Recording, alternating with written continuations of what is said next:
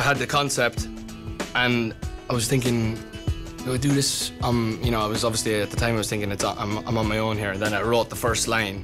I have seen it all in paper dreams, and it's kind of like, the minute I wrote that, I was like, right, well, the second verse, someone can answer me back. So literally after the first line, I was like, this is going to be a duet. And I was writing it with a friend of mine, Ruth Ann Cunningham, an Irish girl too, and we were writing it together, and she was obviously singing with me, and I was like, well, if, you know, a female voice is going to sound lovely on this.